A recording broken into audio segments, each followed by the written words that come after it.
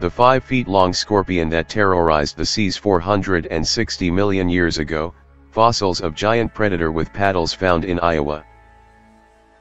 The fantastically preserved fossils of the largest and oldest species of sea scorpion ever found have been unearthed in Iowa.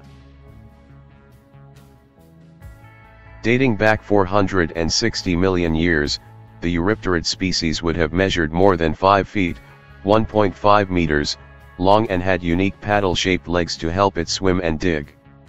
Its bizarre shape resembles that of the Greek warship Penteconter, and the species has been described as Pentecopterus decorahensis.